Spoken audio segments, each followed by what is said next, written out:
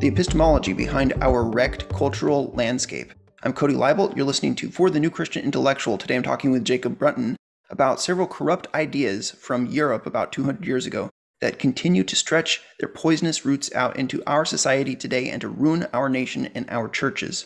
Modern culture has been shaped by Hume, Kant, and Hegel, and Marx and other postmodern descendants of that stream of ideas. And this has led many people today to embrace the ideology of postmodernism.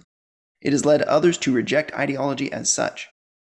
So it's led to concrete-bound mindsets, making people incapable of understanding the causes of things, and this keeps them from succeeding as they attempt to fight in the culture war.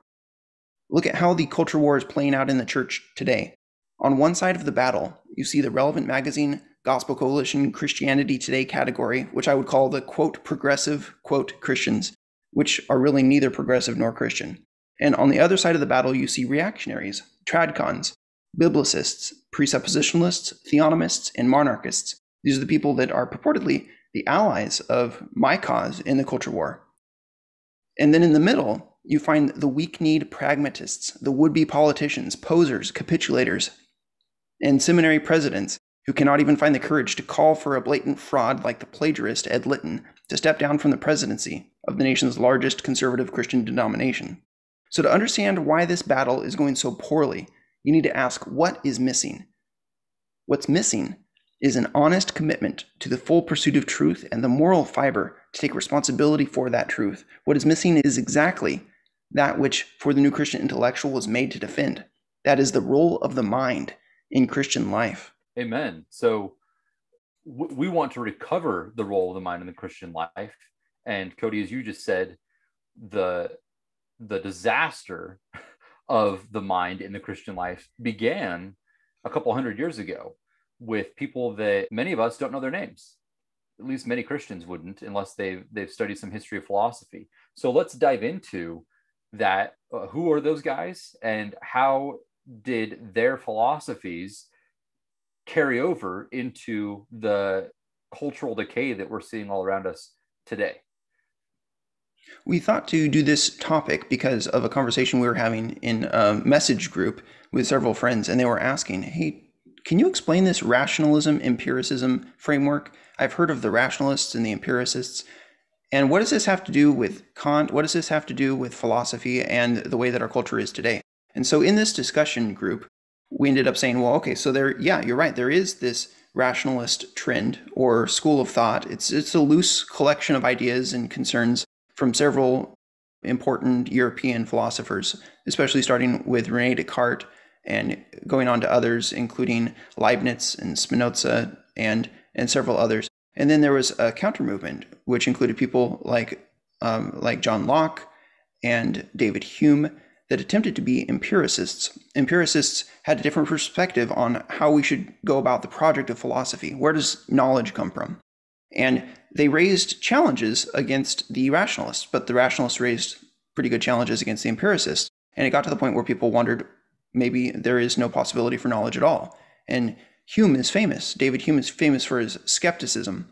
But then Immanuel Kant came in and said, no, wait, there are some true things in each of these two schools of thought. Let's synthesize them.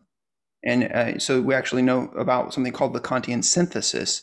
And he created what he thought was an answer, but it ended up being an explanation for or demonstration of the idea that we actually cannot have certainty. We actually cannot have knowledge. And he did this self-consciously as a strategy so that he could deny reason and make room for faith. And that was his purported solution.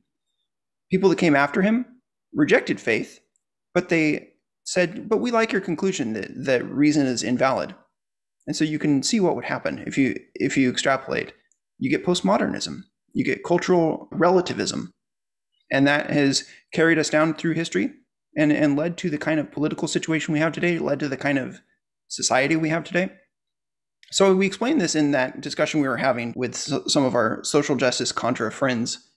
And we realized, you know what, this is something that Jacob and I take for granted as being, important to understanding the history of ideas. And we come in, For the New Christian Intellectual comes in and says, we actually believe that ideology, the integrated approach to philosophy, is a good thing. And we're trying to convince our culture war allies that that is the case. But they don't always believe that that's the case.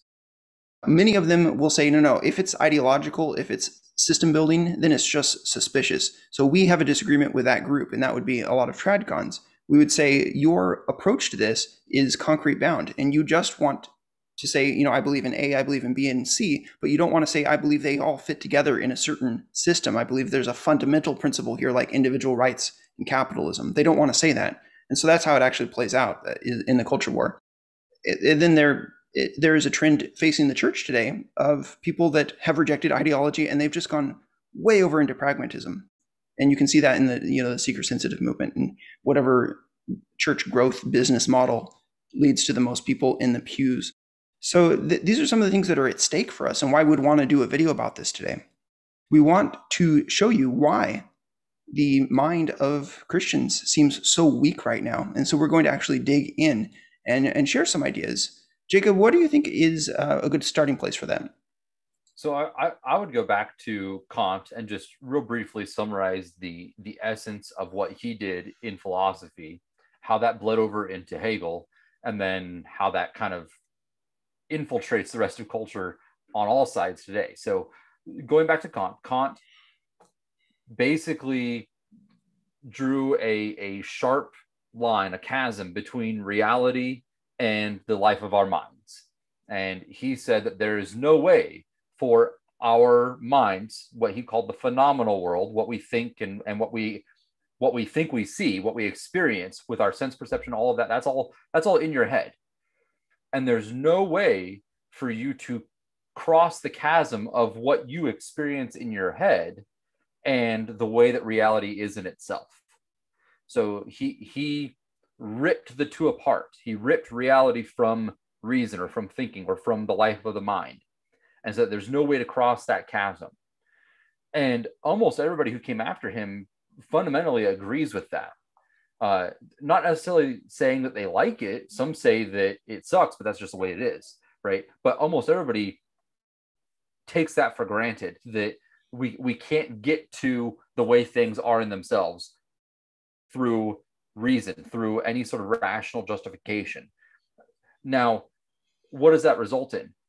You could say, okay, well, then there is no truth. For all practical purposes, there's no truth. If we can't get to it, we can't get to ultimate reality. So there's just my truth in my head, what I experience, and there's your truth, what you experience, and each of us has our own truths. And so that's the extreme relativism that we see being played out in many ways among the left today. Then you could also say, well, no, we can't reach that reality through reason, but we can reach it through some sort of mystical experience. So we have to get out of our heads and go into our hearts. And so we just have to feel really hard.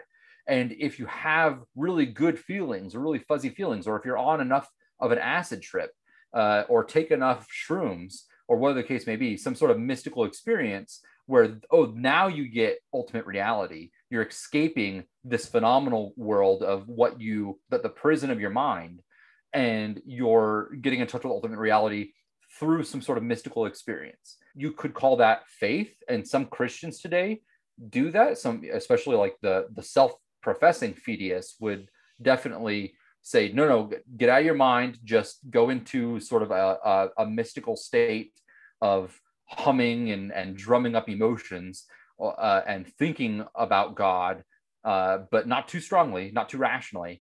And whatever you feel ends up being true, and what God's leading you to. And you even see that with a lot of progressive Christians, right? A lot of progressive Christians would say, no, that's all reason, that's all logic. I don't want that. I feel like Jesus is telling me that loving my neighbor means stealing from you, and therefore it's true. You also see that with the charismatic movement. Yes, absolutely. The charismatic movement is a big example of that. And then you could say, all right, well, we can't get to ultimate reality, but we have to just assume certain things in order to get along in this world. And so, and that's where you get the pragmatists. And these are the rational conservatives that you see today and over the past few centuries of, well, no, we can't get to ultimate reality. We can't be certain about it. So Don't dig your heels in. Don't die on that hill. But there are certain things that we just have to pragmatically assume in order to get along in life. And so we're going to just assume those things because they work, because they make life easier for us or for the common good.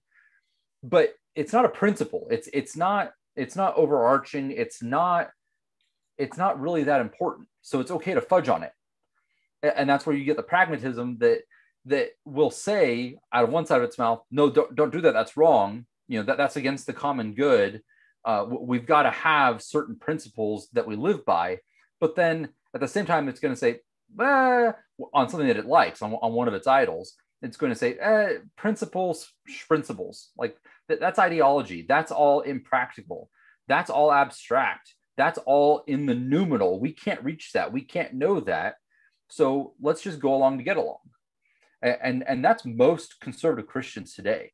They're this sort of wishy-washy mixture of, on things that they like, they are going to take a hard stand and claim to have objective truth on that issue and claim to want to enforce objective principles in a very rock solid and unyielding way. But then on things that they don't really care about, or ways that it's advantageous to them, they're going to say, it's not that big of a deal. Let's not be too ideological. Let's not be so abstract. Let's not be so hard lined. That's especially for the way conservative Christians and pastors interact with political topics. And one of the reasons is because they don't have a Bible verse saying that you need to vote Republican and that you absolutely need to not vote Democrat. So then they will say, there are some broad principles in the Bible, but they're not going to say, let's look at general revelation. And from general revelation, we can know that we have the right to defend ourselves, that therefore that we should have the right to bear arms. Therefore, the Constitution is a good thing. I've heard many pastors that love the Bible simply just tell me right to my face, I don't know why you worship the Constitution. I don't know why you elevate the Constitution as if it's from God. It's not from God. Well, the Constitution is built on principles from general revelation, and general revelation is from God. And so they're ignoring that. And that's why you see so many pastors today that don't have the ability to take a strong position on politics the way the pastors rightly did around the time of the American Revolution. And think about it. If you believe, or if you've bought into, even if you've never heard of Kant before, if you've bought into Kant's lie that we can't get to ultimate reality, well, you've got to have some substitute. You've got to functionally believe in some sort of objectivity. We point this out about leftist progressive Christians all the time. They claim that there's no truth, but they don't act like it, right? They stop at red lights. They don't use their hair dryer in the bathtub. Like that, they know that there really is an objective reality, so that they're being inconsistent. Well, it's the same thing with many Christians who implicitly accept this idea. You have to have something to substitute for that. And so what many Christians do is they say, they almost treat the Bible as if it's like this one thing that made it through that gap. Like there's this gap between reality and my mind, and the only thing that made it through, because God pushed it through, is this book, the Bible. And so I all I can rely on as objective is anything that this book says. Never mind the fact that you have to interpret that book using things that are outside of the book. That there's all kinds of annoying assumptions that they're ignoring right there, but that's what you have to do. And step outside of the religious versions of conservatism for a second and just think of general secular tradconism. I know most tradcons are religious and Christian of some variety, whether Catholic or Protestant, but there are some that are conservative and they like tradition, and they don't really care that much about religion. But what they do is they treat whatever is traditional, whatever my ancestors did, as the standard for objective reality or objective truth, right? So everybody's got to have something that they appeal to functionally for objectivity. And when you believe that there is no way for you to reach it with your mind in a rational way, then you've got to erect some sort of idol to serve as that arbiter for you. And you can even treat the Bible as an idol in that respect. especially if you're using the Bible to deny God's clear general revelation, then yes, you are treating it as an idol. But obviously, progressive leftists treat contemporary cultural opinion, contemporary majority vote as their idol. Well, by the same token, the tradcons want to treat historical majority vote as their idol. It's not functionally any different. Something interesting about the pattern that we see between the Christians who are traditionalists versus progressivists today is it's got a lot of parallels to the Pharisees and the Sadducees. And, the Pharisees would have been the tradcons in that day because they appealed to the tradition of man, which they enforced and that they were the arbiters of. And they were also the most knowledgeable in Scripture of anybody at that time. And they thought that their interpretation of Scripture was the only correct one. And Jesus condemns them. And he says in Luke 12:56, "You hypocrites, you know how to interpret the appearance of earth and sky, but why do you not know how to interpret the present time?" He condemns them on the fact that they were closed off to what was being revealed by God to them through general revelation, in this case through the witnessing of Jesus's life and the witnessing of miracles, and also the factors about the fact that he was fulfilling prophecy, which they were aware of. They had this construct of, this is the life that we're supposed to live. Yeah, that reminds me of recently someone posted something on Twitter about an old school Baptist from a couple centuries ago. In their statement of faith, they talked about pastors being called to call out false preachers of the gospel or evil men who are teaching evil ideas. And that's different. That's way different than what we think today. Today we think, oh no, just let their local church handle it, right? And I posted a screenshot of that on Facebook, and some Catholic tradcon came on and said, why should anybody listen to that local pastor rather than the false teacher? And obviously his answer is supposed to be, well, if it's not from Rome, then we know that it's wrong. My reply to him was, each person should listen to the reasons of both and judge accordingly, right? And that's what we see in Scripture. Whenever the Sadducees or the Pharisees are appealing to the traditions of men or to the traditional interpretations, Jesus says, "Have you not read? Have you not understood?" Jesus chastises them for not thinking independently about the text or about the reality of what God has done and the way that God has made them. And this is not just special revelation, it's also general revelation, right? Paul appeals to the general revelation of the way that men and women are created differently. So the emphasis in the Bible is on thinking independently about God's reality, because you're going to stand alone. And I always talk about this. This is a common theme, but it needs to be repeated. You're going to stand alone at the judgment seat and answer for what you believed, what you taught, and what you valued. You're not going to be able to use the excuse that everybody else was doing the same thing, or that everybody in history prior to you, all of your heroes, believed the same thing. That's irrelevant. The question is, what did you believe? What did you value? What did you do? What was your character and why? And if you are coasting through this life, coasting through the Christian life on the coattails of other people and other people's beliefs merely because it's traditional or merely because it's popular today, then you're in grave danger. To understand how these ideas have worked their way into the church movement and into our society, I want to share with you some information about Hegel and about his predecessor Immanuel Kant, and about how this both of them, their work led people to embrace collectivism as an answer to how to think about what is true and what is false. Kant's main contribution was, like Jacob already described, to say that our minds do not have access to reality itself, but also he argued that the basis of your ethical theory ought to be otherism. He didn't use that word otherism, but he said that the moral code ought to be based on your duty, and that if you have a personal interest in doing something, then that negates the moral value of it. And this was taken further by people that came after him, especially Hegel, who began to say along those same lines, well, if we do know that there is such thing as right and wrong, but it's based on duty and it's based on helping the collective, then doesn't that mean that the highest good is the big collective, which would be the state? And so Hegel would argue that not only was Kant right, but he would take it further, and he would say that whatever is good for the collective, in this case the German people, was what Hegel argued. That is the essence of what's good. You can see how later on Marx would adapt that, later on Hitler would adapt that. But they were taking a collectivistic approach because that's the only alternative that you have. If your own mind is not reliable as a means of connecting with reality, then where are you going to get a connection with reality? It's got to be from somebody else's mind or some group of people. So that has led to the rampant skepticism about whether knowledge is even possible, or the rampant collectivism.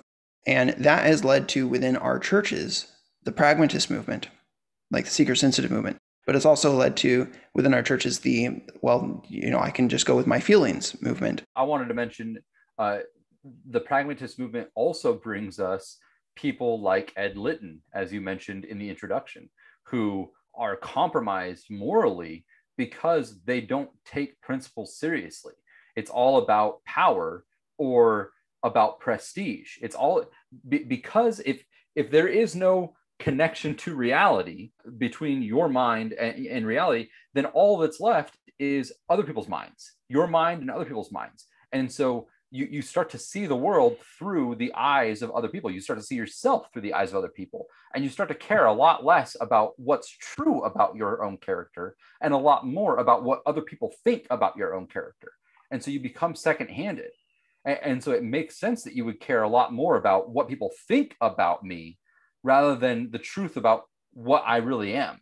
As long as people think of me as a good man, then it's okay for me to tell myself I'm a good man, no matter how much integrity I've thrown out the window, no matter how much of a scoundrel I really am.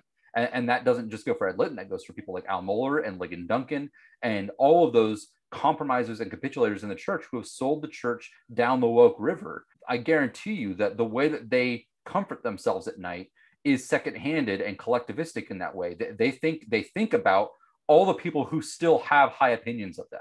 That's the only thing that they can think about in order to comfort their souls against the nagging knowledge that they really have compromised and sold out. Well, they're the representative of God. So if people have a high opinion of them, that means they have a high opinion of God. And just as we could quote J.D. Greer, he endorsed the docent research group that was writing his sermons. Mm-hmm. Thanks for making me look good, docent. Yeah. And then, of course, Ed Litton stealing sermons from J.D. Greer, who bought them from docent. And I think who knows where the sermons actually came from. And we've got Ed Litton stealing sermons from Keller, and and then he and his wife teaming up together to preach those sermons from Keller, where it's just word for word and thought for thought. So I wanted to read to you about, this is a quote from The Ominous Parallels by Leonard Peikoff about the history and especially Kant. So he says there are two different kinds of subjectivism distinguished by their answers to the question, whose consciousness creates reality? Kant rejected the older of these two, which was the view that each man's feelings create a private universe for him. Instead, Kant ushered in the era of social subjectivism, the view that it is not the consciousness of individuals, but of groups that creates reality. In Kant's system, mankind as a whole is the decisive group. What creates the phenomenal world is not the idiosyncrasies of particular individuals, but the mental structure common to all men. Later philosophers accepted Kant's fundamental approach, but carried it a step further. If, many claimed, the mind's structure is a brute given, which cannot be explained, as Kant has said, then there is no reason why all men should have the same mental structure. There is no reason why mankind should not be splintered into competing groups, each defined by its own distinctive type of consciousness, each vying with the others to capture and control reality. The first world movement, thus to pluralize the Kantian position, was Marxism, which propounded a social subjectivism in terms of competing economic classes. On this issue, as on many others, the Nazis follow the Marxists, but they substitute race for class. And you can see that playing out even in today, where we have movements proclaiming that there is a black way of thinking and a white way of thinking. And then we see that playing out even among self-identifying Christians, where there are people that claim to be Christians that say, like Thabiti Anyabwile said about a year back or 2 years back, where he said, you need to fundamentally identify with me as a black man. And after you've sufficiently done that and paid reparations and made everything right from what happened to our ancestors between some other people's ancestors, then we can identify together as brothers in Christ. So that's one way of how this this class consciousness has worked itself into the church, but then you also have white Christians who are taking this nativist ethnocentrist position that, I ought to love white people more than I love black people. They actually are going out in public and saying that now, which is just so anti-gospel. And it's just a justification for their desire to create an ethno-state or to limit the amount of people of a certain color that will be allowed to live in their country.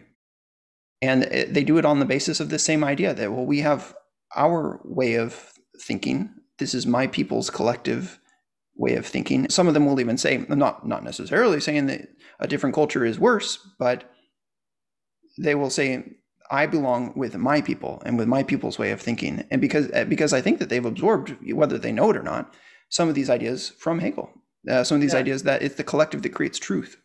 Yeah, they think that they're fighting the leftist woke mob by accepting their fundamental premise about the different class consciousness based on race. It's really absurd when you think about it, and it's indicative of how sadly foolish conservatives have become.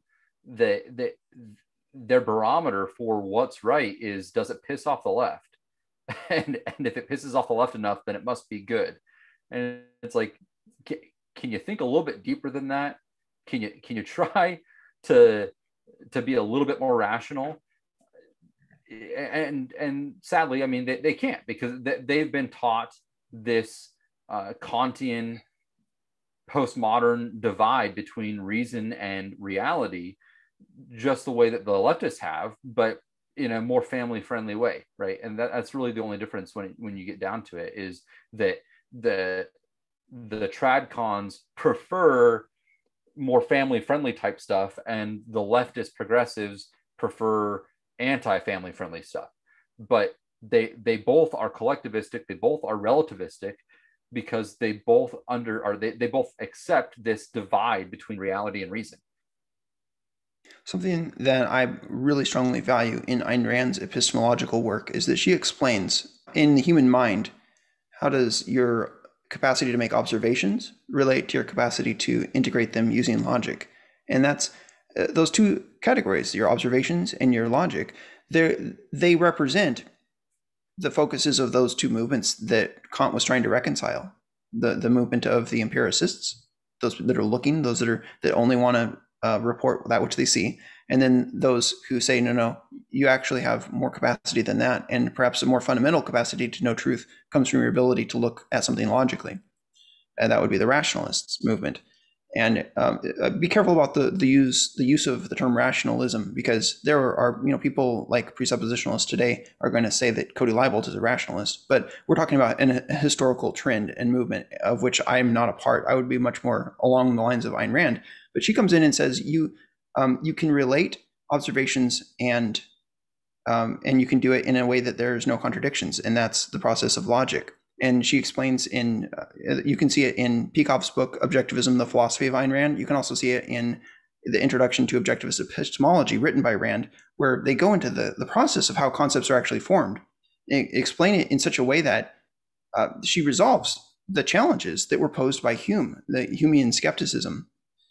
This is all connected to the overall project for the New Christian Intellectual. Like, for example, if you've been tracing our debate with Seth Bloomsburg or other presuppositionalists, they always go to Hume and implicitly to Kant.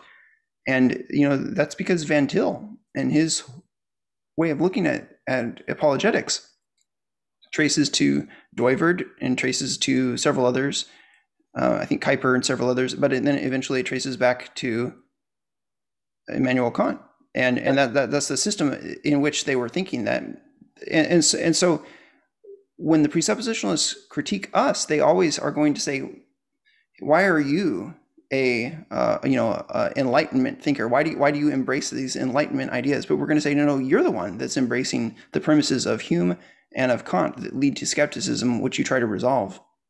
Yeah, Van Til's whole project is built on the assumption that we can't, agreeing with Kant, we can't reach ultimate reality with our minds. We have to just assume it. We just have to just presuppose it, right? And that's exactly what everybody at the time so right after Kant made this quote unquote breakthrough onto the European scene, everyone at the time was being split into one of two camps.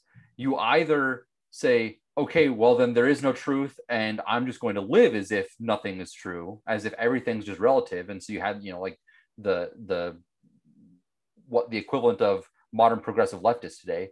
And then you have the people who say, well, okay, you're right, we can't get to the truth, but we just have to make some assumptions in order to have an orderly society, because I want order and I want a rough semblance of morality. And those were the pragmatists and the conservatives. And Van Til is really just taking the conservative fork of that and baptizing it in the Bible, in Christianity, and saying, well, you're right, we can't get to it, but we just have to assume it in order to get along. We have to assume that the Bible is the word of God, meaning we have to presuppose it.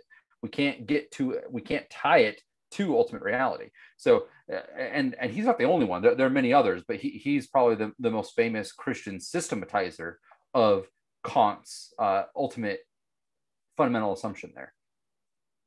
You notice the way that Christians speak about the ideas throughout history, like, for example, Plato and Aristotle. It's super indicative. If you find out whether somebody prefers Plato or Aristotle, you're going to find out a lot more about their approach to reason, and about whether reason should be observation oriented versus whether it's something different than that, and ultimately mystical.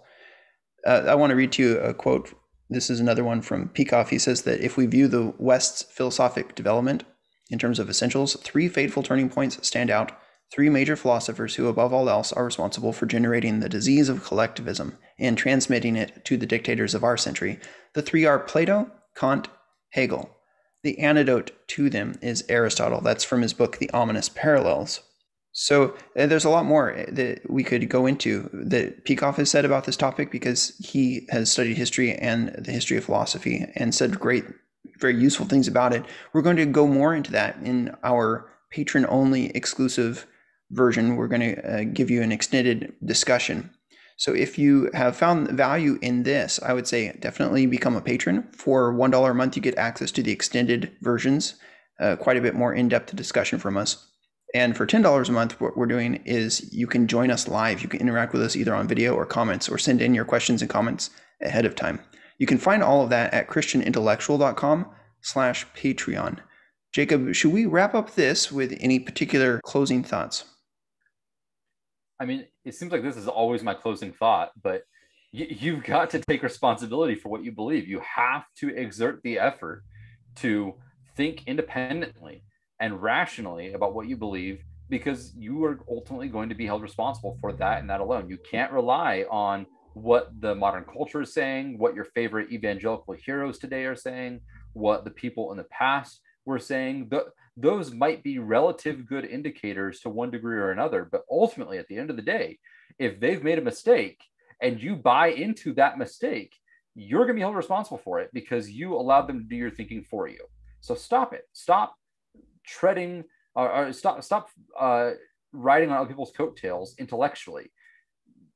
Grow up, be mature, and learn how to use your mind. And most fundamentally, reject the postmodern idea that we can't get to ultimate reality through our reasoning capacity, that we can't understand ultimate reality through reason. You can.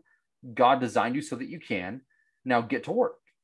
There's a quote from Ayn Rand: "The men who are not interested in philosophy need it most urgently. They are most helplessly in its power. The men who are not interested in philosophy absorb its principles from the cultural atmosphere around them, from schools, colleges, books, magazines, newspapers, movies, television, etc. Who sets the tone of a culture? A small handful of men, the philosophers. Others follow their lead, either by conviction or by default." That's in Philosophy Who Needs It, page 6. Well, it's becoming more clear in 2021 when we look at who are the culture makers, that it's a small cabal, and that the reason why they're able to have power is because the pastors across the country that even are conservative have outsourced their thinking. The pastors in local churches here in Irvine and in Orange County are letting Mark Dever and Jonathan Lehman, Ed Stetzer and Timothy Keller tell them what the correct response is to dictatorships. And the correct response is to roll over. It's going to stop somewhere. It's going to stop when the men in the church say, "I will no longer attend your church. I will no longer fund it." And if you'd like help in how to do that and how to do it with a sense of moral certainty, that's what FTNCI exists to help you do. So find us at christianintellectual.com. Make sure you are subscribed to our updates. Thanks for watching today.